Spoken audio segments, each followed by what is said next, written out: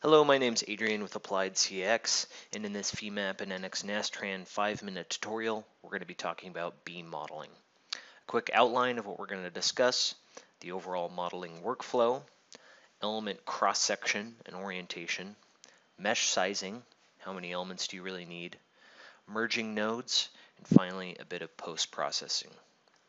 So for this tutorial, I'm starting out with a Femap model that just has curves, and we're going to mesh these curves with beam elements. I like to start in the model info tree, starting at the top and working my way down. So first we're going to create a new material, and I'll just load steel from the library. Then we'll create a new property. We're going to want to make sure that our element property type is set to beam. We can give it a title,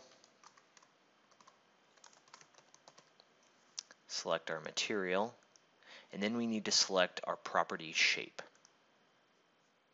For this one, I'm going to select a circular tube,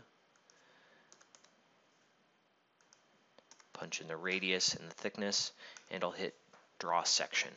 It's important to note that the Y direction and the Z direction define the orientation of our beam.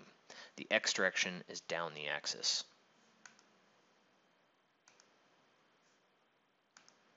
All right, next I want to set my mesh sizing by mesh, control, size along curve. I'll select all of these curves, and you can either select a number of elements or an element size. Now I'm going to do something like 4 inches for my element size. I don't need high mesh density to get accurate results with beam elements. The reason I'm using this is you can see in the preview here, this will give me enough elements that I'll get good resolution on my deformed shapes. Next, I actually mesh the curves. Mesh, geometry, curve. Now, if I do select all, try and mesh all these at once, select my property, everything's fine up until we have to choose our orientation vector. Now, if I were to choose something like the global Y direction, it just has to not be collinear with the curve.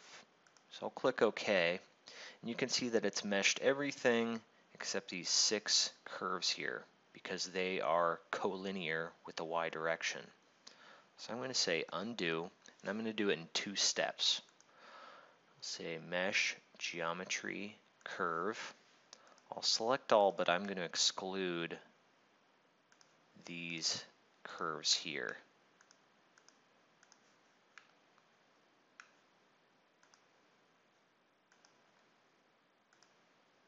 All right, for this, I'm going to use the global Y, no errors. And then I'm going to do the same command, come back and grab these. And for this one, I'll use the global X direction. And they happily meshed. Since I meshed all this in 2 operations, I'm going to need to check my coincident nodes. Tools, check coincident nodes. I'll select all. And when you hit preview, it'll show you where there's coincident nodes. So those need to be merged. There we go, 12 nodes merged. All right, I can add some boundary conditions and analyze at this point. I have a finished model here. You can see I put a load, some constraints, and I have results. So let's go into post-processing real quick. We can deform, and the special thing about beam elements is you want to use a beam diagram. Here I'm showing the max combined stress. It's a little bit different than plate or solid elements where you use a contour. All right, for more information, please check out our website. We've got tutorials, downloads. Our technical online seminars are a bit more involved than these quick walkthroughs, and you can get a bit more in-depth information there. Thank you for your time, and please feel free to contact us with any more questions.